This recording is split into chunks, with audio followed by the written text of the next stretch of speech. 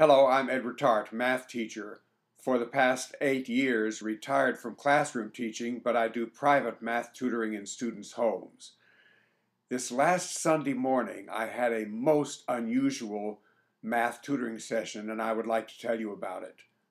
I got a Facebook message from my chess teacher in Indonesia, Chen Ming. It was Sunday morning for me, Sunday evening for Chen. Chen explained that a friend of his was visiting, and including the friend's teenage daughter, and the teenage daughter needed help with her math homework. The father could not help, and Chen was trying to help, but there were about 3 problems that he did not know how to do, and could I help? So we got on Skype. I could see Chen, Chen could see me. I explained the problems to Chen. I was able to. I understood them. And then Chen explained them in Indonesian to his friend's daughter. In this video, I'm going to go over one of the problems with you. Here is the way Chen presented it to me. It is about 2 pipes filling a swimming pool. Pipe A by itself can fill the pool in 2 hours 15 minutes.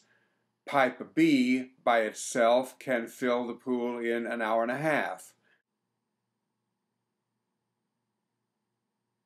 And the question is, how long will it take the 2 pipes to fill the pool if they work together?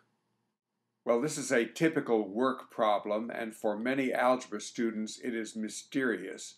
How do you set up an equation for a problem like this?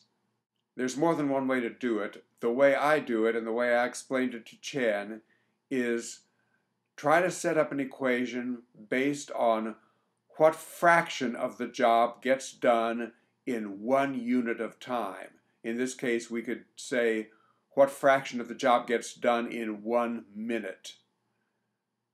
So first I asked Chen, how many minutes does it take pipe A working alone, and how many minutes does it take pipe B working alone? Well, Chen replied very easily, pipe A, 2 hours and 15 minutes, that's 135 minutes.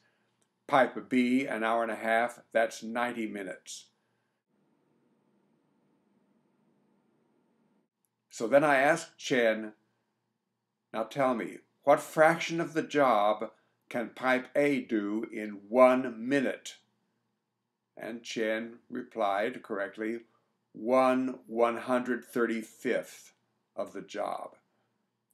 Yes, and what fraction of the job can pipe B do in 1 minute? 1/90th of the job, said Chen.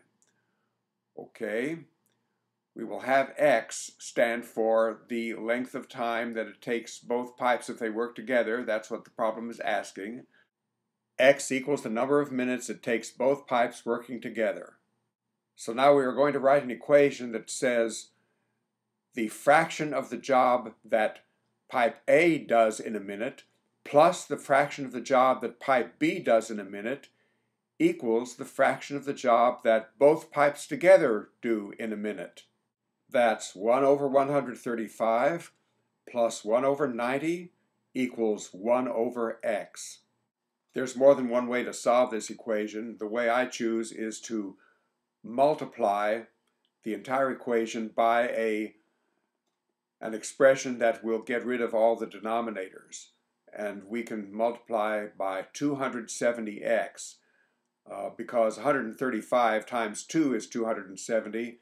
And 90 times 3 is 270. Well, Chen knew exactly how to proceed.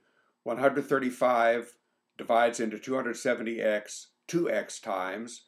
2x times that numerator 1 is 2x, plus 90 divided into 270x times 1 is 3x, equals, and here the x's cancel, equals 270. Chen immediately combined the 2x and the 3x, giving 5x equals 270. He divided both sides of the equation by 5, and he got x equals 54 minutes. So it takes both pipes working together 54 minutes to fill the pool. The key to problems like this is writing an equation that describes what fraction of the job gets done in 1 unit of time. In this example, in 1 minute. And Chen was very appreciative. He called me the best math teacher on the planet. This problem was easy for him once he got that basic concept.